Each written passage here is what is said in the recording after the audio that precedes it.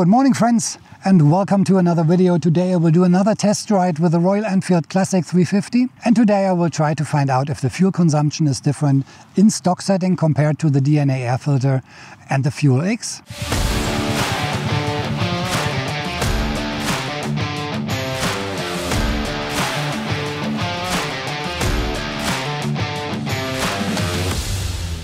I will do a mixture of city riding, then a little bit on the country roads, maybe a little bit on faster roads, not on the Autobahn, but roads where you can ride about 100 to 120. So far I had no popping noises in the exhaust, so everything perfect. My Fuel X is still installed, but it's not connected to the O2 sensor, so I just declipped it, but left all the cables where they are, so just in case I decide to install it again, it's just a matter of 5 minutes. I don't know if you experienced the same with your Royal Enfield, but my mirrors, they are quite shaky, especially now at 70 or 80. There's a lot of vibration in the mirrors.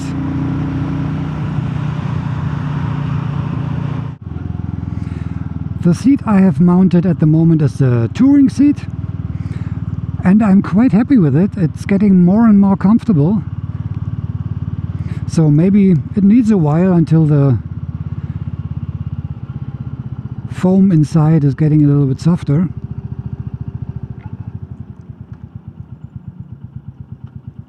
And for sure more comfortable than the low ride seat, which looks quite nice, especially in this single seat look here, but the comfort of the touring seat is really good.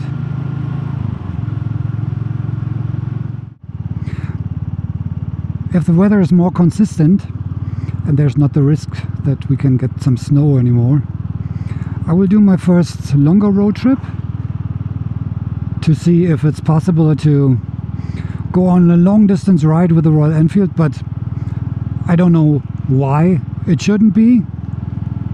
Of course it's slow, but it's comfortable. The seating position is very relaxed.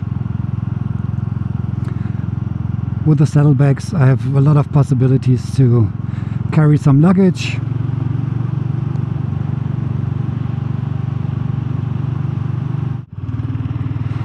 I'm very happy with the tires so far, the Heidenau K60. Even they are a little bit more gravel road oriented. They are very good on tar too.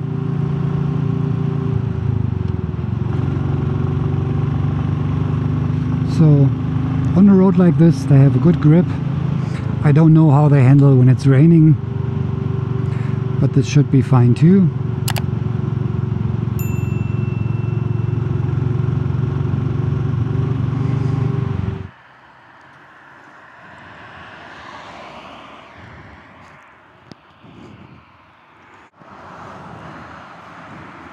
So this was very dangerous here. I was sliding right in this curve here. I thought first it's some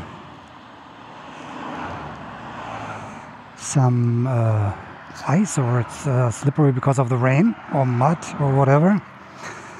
But look at this. It's a puncture. But it's completely off. Not even a puncture, it's off the rim. Never had something like this before.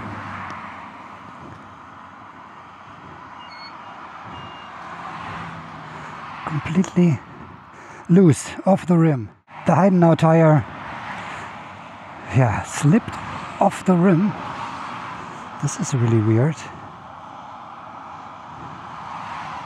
Of course I have no air compressor with me for this short ride. So I'm still on the road, waiting for half an hour now, waiting for the roadside assistance. Yeah, and this is what happens. The tire slipped off the rim. Don't know why. Never had this before in my life. so I think there's no chance to repair it here on the road. So they have to bring my bike back home, put it in the garage and change the tire, and yeah, then see what happens. Yeah, so interesting test ride today. A special tire test ride. So I'm still waiting for the roadside assistant. They just called me. It will take up to 3 hours to wait for the assistants to come. So I have to stay here and wait until help arrives. I can do nothing at the moment. I have no air pump with me. Of course not, because I just wanted to do a small test ride. So this is what happens sometimes. I just change the tires to the tubeless tires of Heidenau, and somehow the back tire slipped off the rim. Luckily, I had no accident because I was really sliding with my back wheel. So I was very lucky, very, very lucky, because I didn't have to wait for the road assistance. There was a house very close by to the place where I had the problem with my tire. And there was a motorcycle rider who came out and asked if I have any problems, and I said, yes, my tire is flat. And he has a compressor air pump. We first tried it with a battery pump, but this didn't work because there wasn't enough pressure to get the tire on the rim again. But he also had a compressor pump, and so we tried the compressor pump, and it gave this popping noise, and the tire is back on the rim. So I'm so lucky that I don't have to wait for 3 hours. So this is what motorcycle riders are, always friendly, always try to help you if you have problems on the road. And this nice guy helped me out with my tire problem, and now everything is fixed. So there is no puncture. We waited for a while, and so it's still absolutely fixed now. So the only thing that I can imagine is that there wasn't enough tire pressure on it when I started my ride. And the tires are new, so maybe you have to control it more often than normally. And yeah, so that's why always check your tire pressure before you start your ride. But now everything is okay, no puncture. Lucky me. So adrenaline is back on normal. You can imagine if you have a puncture, or I had a complete flat tire immediately. And the bike was really sliding a lot, so it wasn't like this before I crashed my bike. So, and you can imagine, adrenaline goes up very fast. But now everything is back to normal, and I can finish my Sunday morning ride. It's a little bit later now, of course.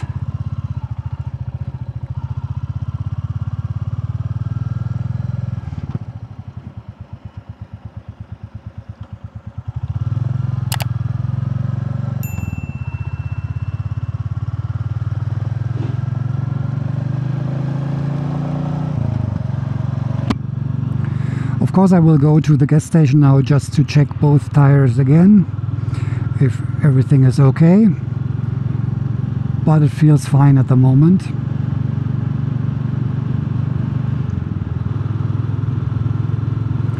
Yeah, so maybe it was a problem of the tire pressure, that I started my ride with not enough in the back tire, and then in one curve the tire lost all its air at once.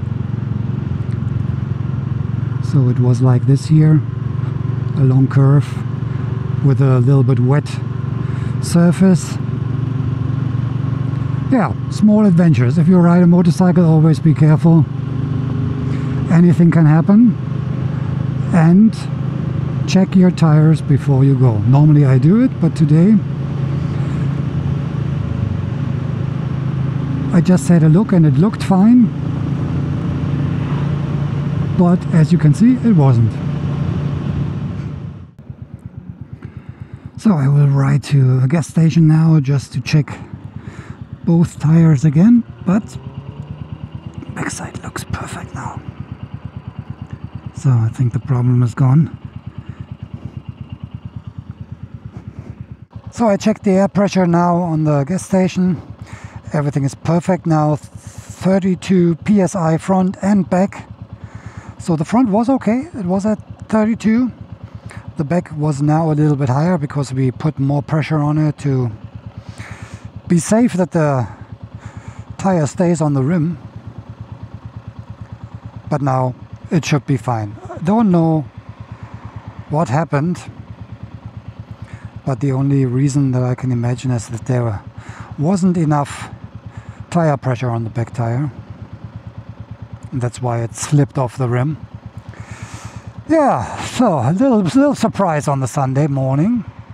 I also filled up the tank, and the fuel consumption is the same. I'm still at 3.5, 3.6 liters, which is still okay, but Royal Enfield says it's just taking 2.6 liters, which would be amazing for road trips. But the mixture that I was riding, like a little bit city riding and country roads, I couldn't make it. Okay friends, so that's it for today. A little bit of an adventure. Luckily, cross fingers, nothing happened. Just sliding on the road, but no crash, no falling. So my Royal Enfield is still okay. No problems. But this really was an adventure, so yeah, I have to remind myself to always control the tire pressure, because you can see this can happen if there's not enough inside. I don't know why, because everything is new tires, new rims. The front is okay, but the back, somehow it was losing some air.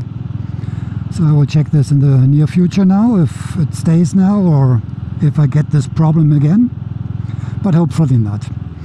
So, is there a big difference between the Fuel X and the DNA air filter and the standard setting? I think no. Of course, there's a better sound with the DNA. The acceleration is a little bit smoother with the Fuel X.